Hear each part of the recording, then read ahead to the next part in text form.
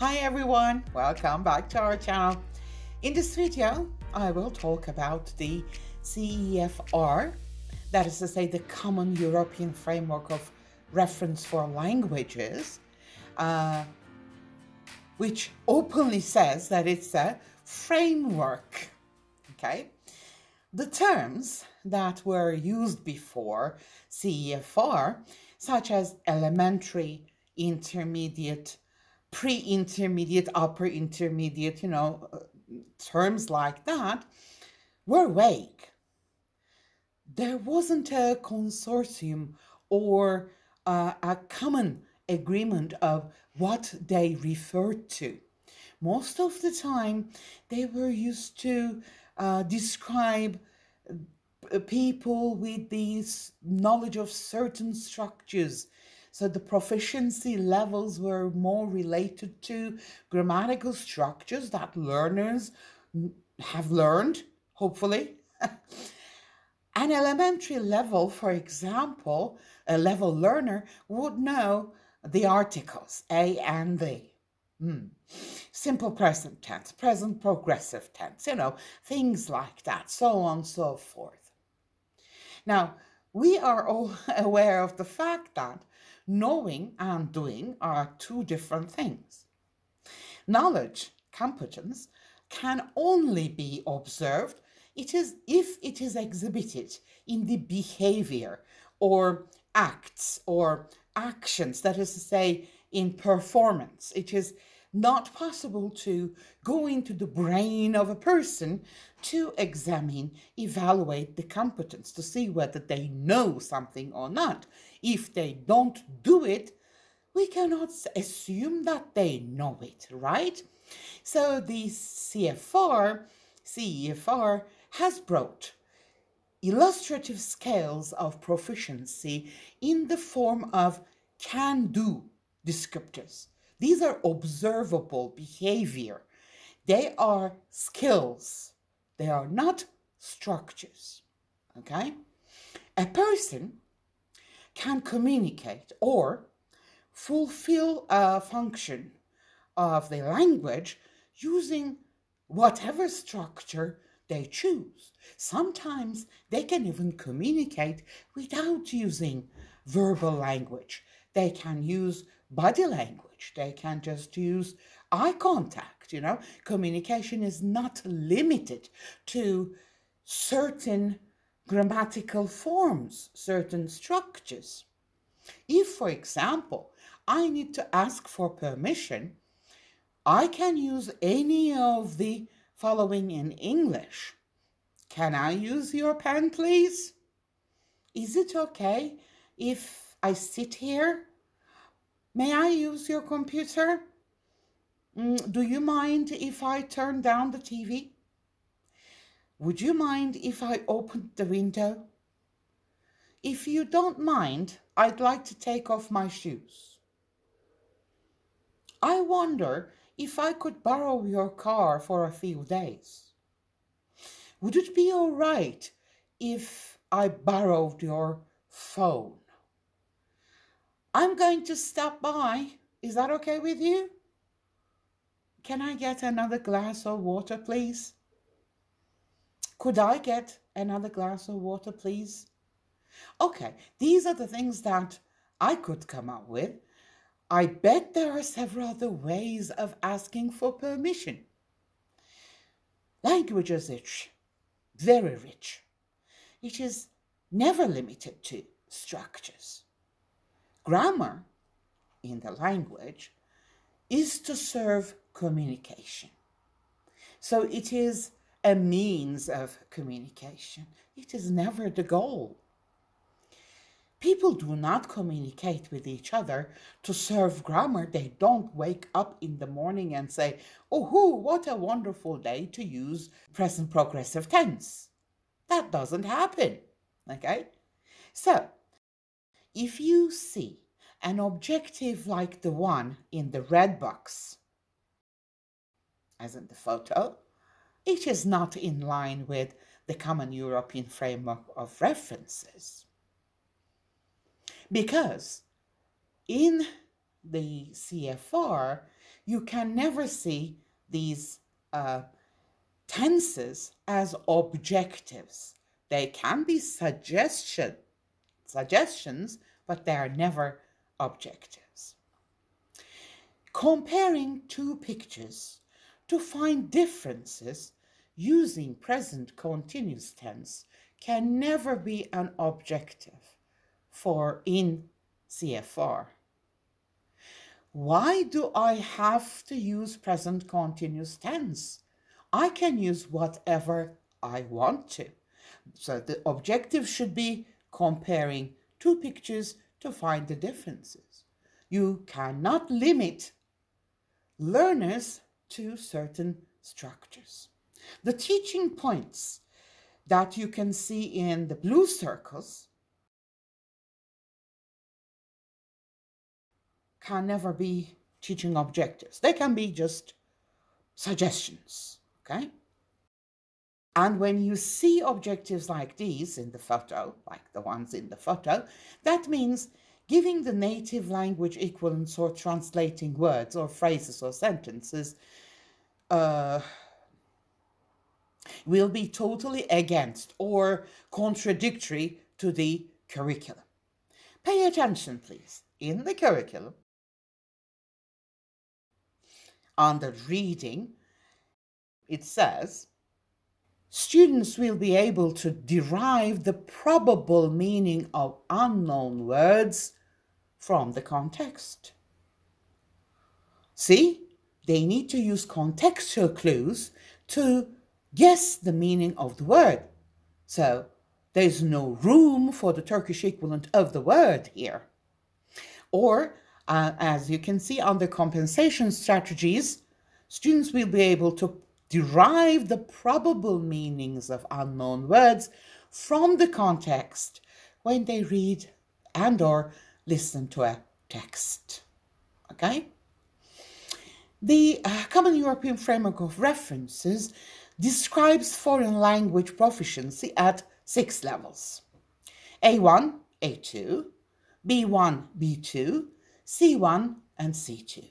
Later, certain plus levels are also added. So you will see A2 plus, B1 plus, B2 plus. As you can see in the picture, in the figure, I should say, these levels have different names. So A stands for basic user.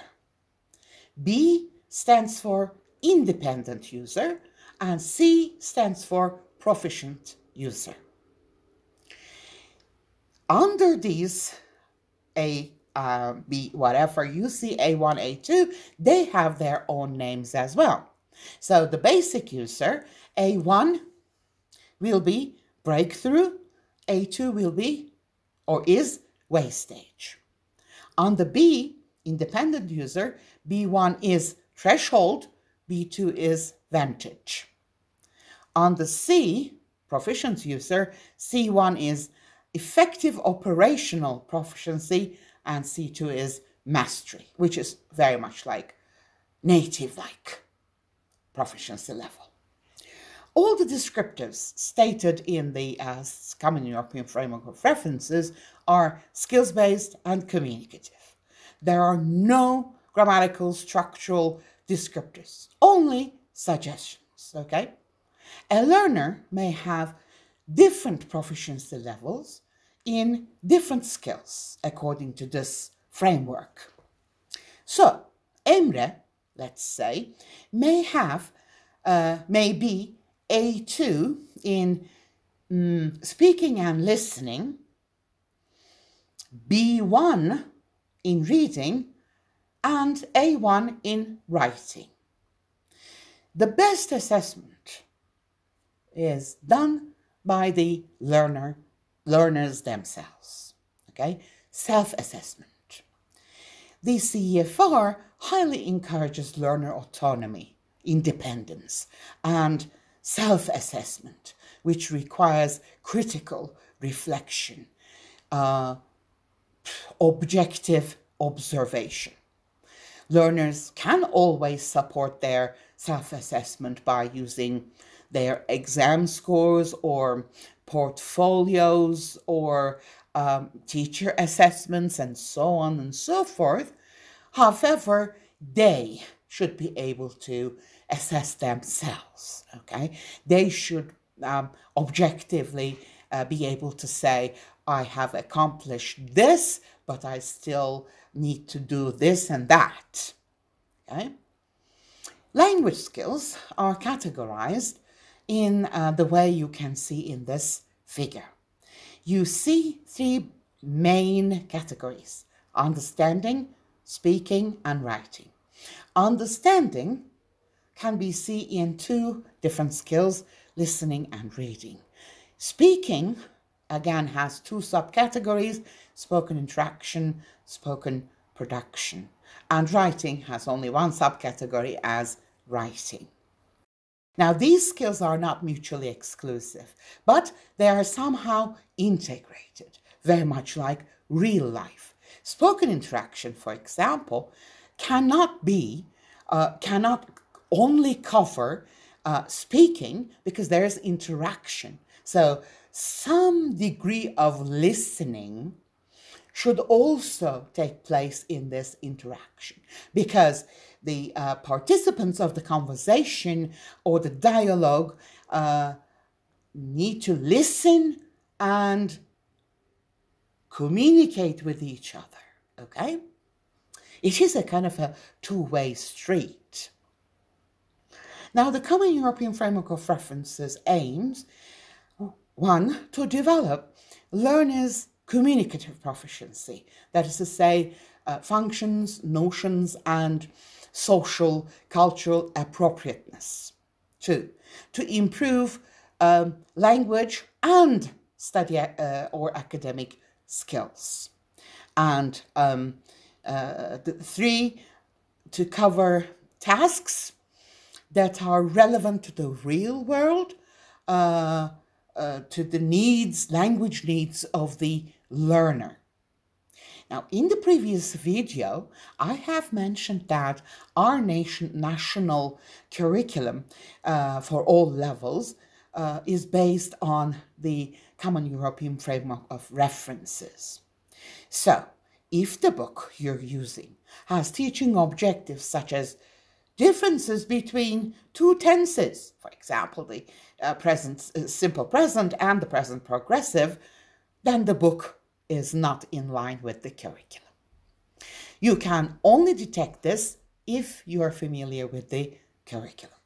Please do not follow the book blindly. Read the curriculum, understand its philosophy, and whenever you encounter something which is totally against the philosophy of the curriculum, change it, adapt it, okay? A colleague of mine has sent me the following questions. In the curriculum, she said, there are some abstract grammar topics like adverbs of frequency or differences between two tenses. For example, present continuous and present simple. Is it possible to teach these without resorting to the native language? Now, I searched the curriculum, and here are the results. Adverbs of frequency,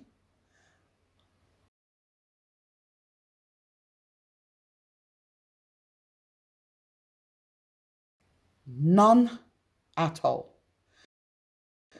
Present tense, let alone comparing two tenses, present tense, you cannot even see the term present tense in the curriculum. Zero occurrence, as you can see in the screenshots. So, these do not come from the curriculum. Maybe a coursebook writer has made this mistake.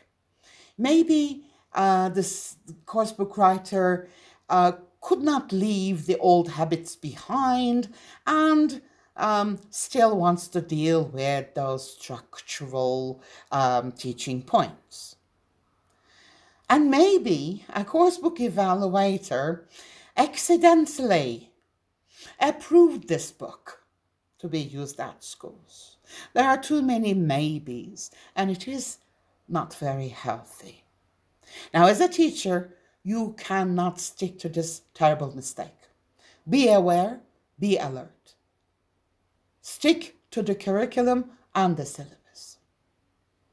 Okay? Now, I have searched all the curricula, or the programs, and I have found several units on daily routines. I have found one unit in 4th grade, as you can see, one unit in 5th grade, one unit in 7th grade, and one unit in 9th grade. This reoccurrence is a sign that the curriculum is spiral. That means it covers one aspect of a structure and then builds onto that. Each time it deals with this point from a different aspect to introduce it to the students. So this is what is expected in skills-based or communicative programs. In the 7th grade, students encounter what people do regularly, and as you can see, they are given never, sometimes, often, usually, and always as the frequency adverbs. Nothing else, okay? So there's no need to try to teach more. Let me teach you also generally, or, rarely. No, stick to the curriculum. And when they come back to the same topic at the 9th grade, as you can see, they build on to that. For example, they learn once a week, okay? Every morning, things like that. So here you go. The course book that my colleague was using had that terrible mistake. They should not teach adverbs of frequency. They should teach daily routines and how often people do certain things. If you want to get more information on CEFR, please visit the web page of the Council of Europe using this link that you see. Oh, there is a huge amount of information there, very detailed information.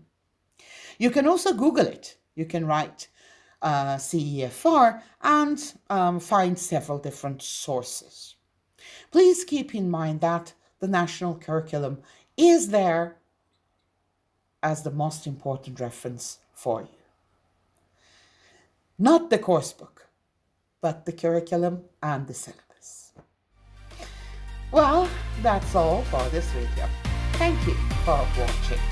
Please like this video and subscribe to our channel for more videos. Take good care of yourselves. Bye.